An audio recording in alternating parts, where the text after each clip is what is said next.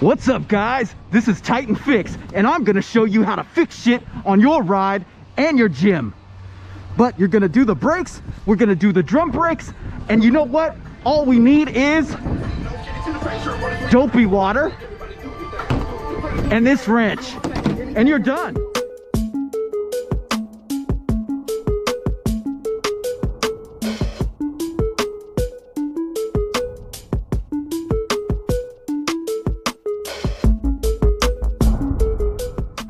Yes, guys, this is the T-3 rack for $250, the wall-mounted rack.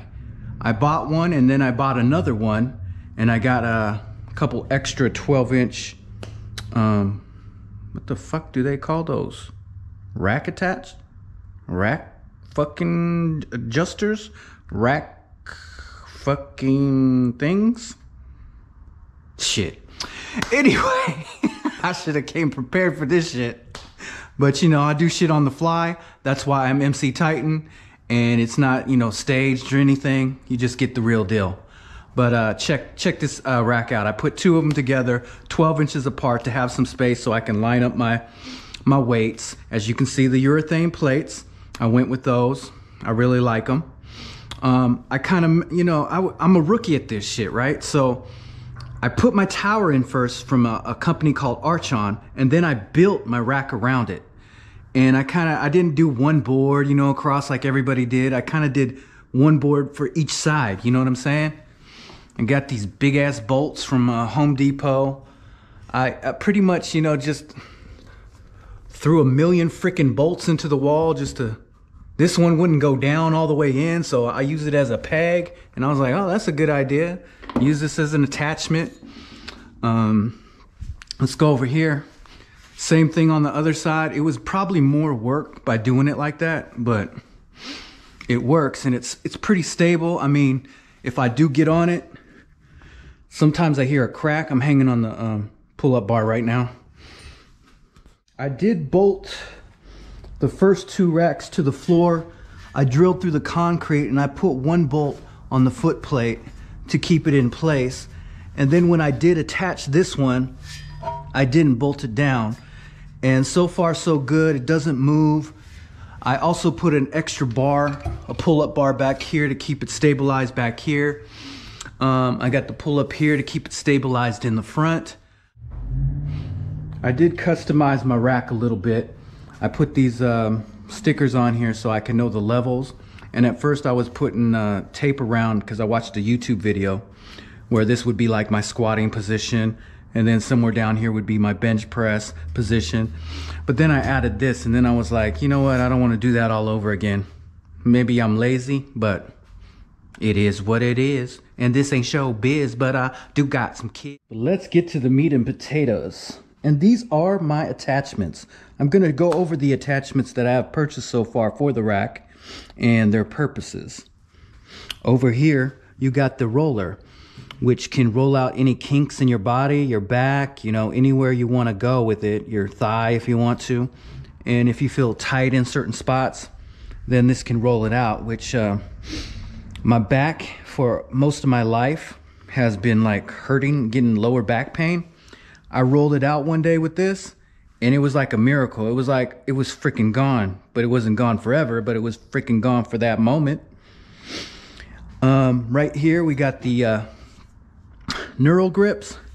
What I do with this is I put it on here if I had the T3 attachment, and then I could do like pull-ups with this. Or I can actually put it on the pull-up bar if I want to have like some kind of swing to it.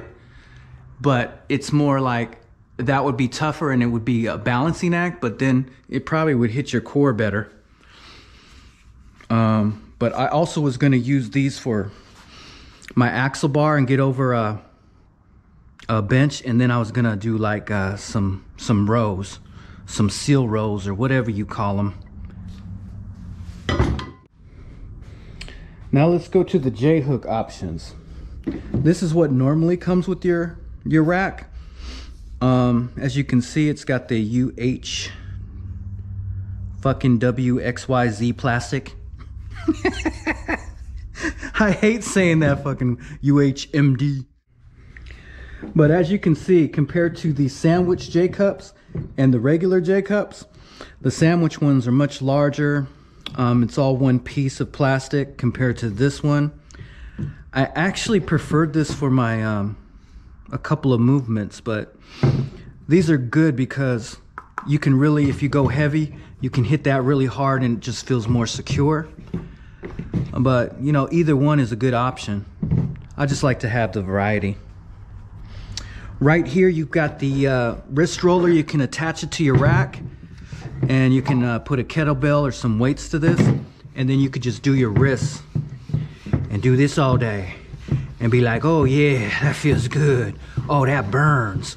Oh yeah, baby, give it to me, give it to me, give it to daddy. All right.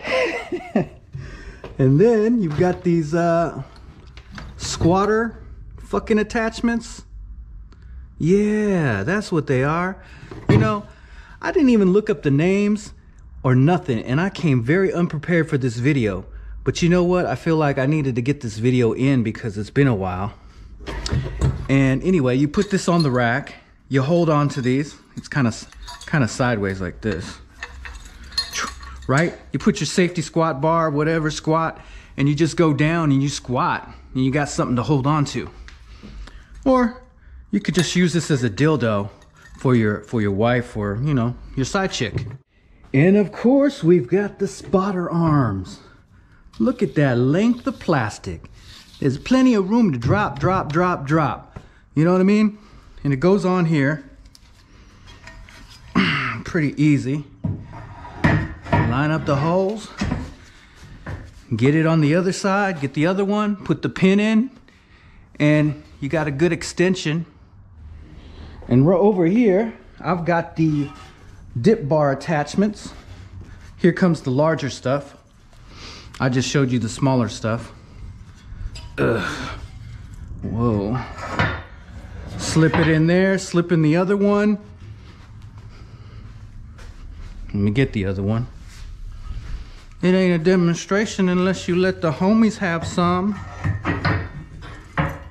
Oh, see? Sometimes you line it up wrong, and that's the only thing. You gotta kind of guess. Damn, 3 more?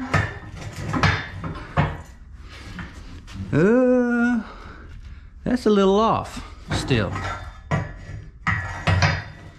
Damn, I'm an idiot. Oh shit. Oh yeah, right there. And then you could just dip away. Oh, look at me dipping. Oh shit. I'm dipping far. Oh man, I'm good at this.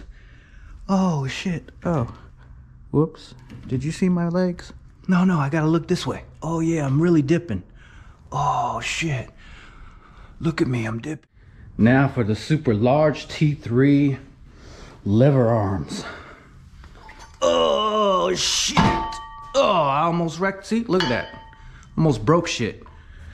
These things are a little bit tough. Cause look at that. You wanna pinch your fingers in that? I found that you have to do it like this though.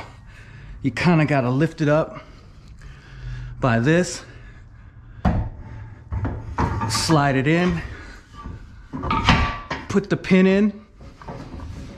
Let it go. Whew.